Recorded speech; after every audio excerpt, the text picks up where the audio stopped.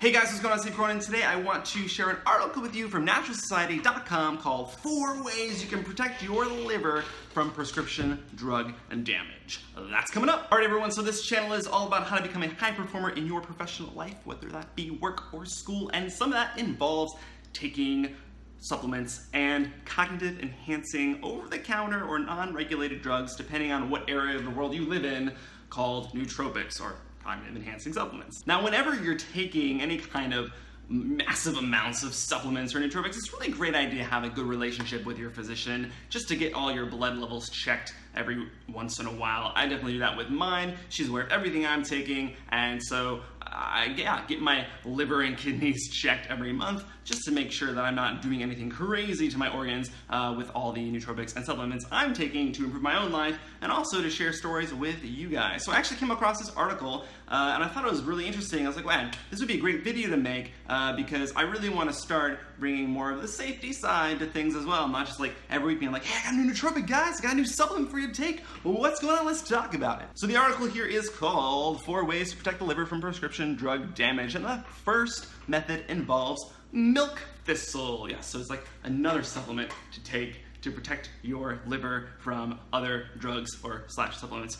The word drug, right, is referred to something prescription only, over the counter. I use the word drug pretty loosely, kind of like an umbrella category to bulk a bunch of different things into, including nootropics. One of the ways in which milk thistle protects liver cells is by preventing a reduction in the concentration of glutathione in the body. Glutathione, of course, is one of the things responsible in the body to assist with detoxing. Number 2, they have N-acetyl cysteine. I actually use this a lot in combination with something called alpha-lipoic acid. Both of these are actually glutathione precursors, and so I'll pulse them, right? So I'll take them for like a week or 2, and then I'll kick off for like a month and then take them again for like a week or 2. I definitely notice through bowel movements that the detox is definitely working when I take those supplements. And actually, I started taking those in 2008 or 9, probably a year after I got Lyme. Yeah, so 2009, when one of my physicians was like, you should take detox stuff as well. And I was detoxing from Lyme disease, which is one of the ways I got into this stuff, and cognitive performance and becoming a high performer in work or school. And so I've been taking N-acetylcysteine and actually alpha-lipoic acid for quite a while. Number 3, what do you know? It's actually alpha-lipoic acid. Sometimes called the miracle nutrient, alpha-lipoic acid, or as they say, ALA, is a powerful antioxidant that boosts the immune system, and ooh, this is interesting, slows the progression of Alzheimer's and supports a healthy liver. I actually think it's kind of cool because a lot of these supplements and nootropics we talk about on this channel, there is some research that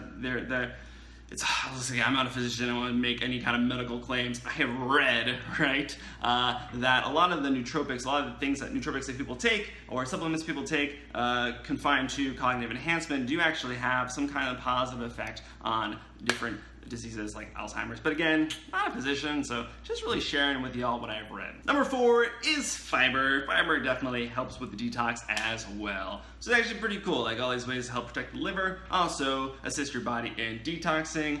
Pretty cool. Love this article. Definitely wanted to kind of share it with y'all through the form of making a video. Because I actually have a blog or anything, and I wonder if I should actually, I was going to post a blog. I don't know, what do y'all think? You like the video method? Would y'all read a blog article for me if I posted one like once a week and I do these YouTube videos twice a week? It's actually pretty funny because when I started I was like, I'm gonna do a video every day. I did that for 30 days. And then I cut down to 3 times a week. I did that for a year, or a little over a year. And now I'm doing 2 times a week because I think I'm probably gonna get ready for a big move here coming up. That's it for now, guys. Subscribe to this channel if you would like to see more nootropic videos about cognitive enhancement, becoming a high performer in your professional life, etc. And take care. Bye.